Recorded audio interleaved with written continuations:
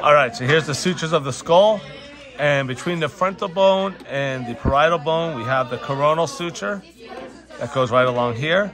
Between the two parietal bones, we have the sagittal suture, which is going to separate one parietal bone from the next.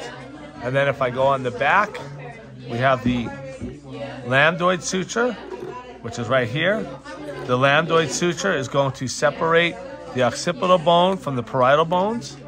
And then on the side, we have the squamous suture, which is right here, which is basically going to separate the temporal bone from the parietal bone back in here.